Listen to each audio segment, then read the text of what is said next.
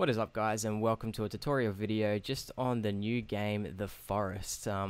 It just did come out on Steam for $15, so link will be in the description if you want to check out this game. It's really cool, but I'll be doing a lot of playthroughs, my first impressions, and a lot of tutorials on crafting and finding the secret tunnels and all this other stuff throughout my channel.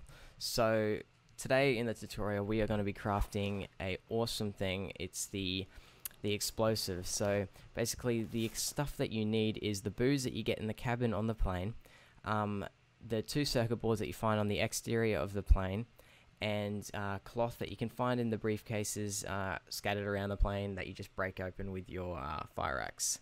So all you need to do is, you need to find coins, which you can either find in the caves that the cannibals take you to after you've been captured the first time, or you can find them throughout the beach beside tents or washed up along the shore. So all you're going to need is coins, booze, and a circuit board. Sorry, we didn't need cloth. That's another tutorial I'll be showing you. So all we need is them three items. You click the cog here and it gives you an explosive. So let's make two of these because they're really awesome. Now these come really handy for fighting them big tentacle looking things. I'm not sure if it does any destruction to your base as of yet, like if it destroys it or anything like that, but it is pretty cool. Now let me just re-click it here. Okay, good, and we'll just test out what it does. So we'll just throw it as a tree here.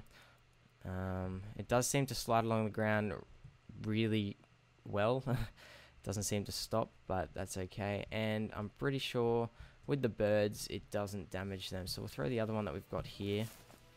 No, it seemed to disappear. That's okay. Anyway, guys, if you found this interesting, please be sure to do a like.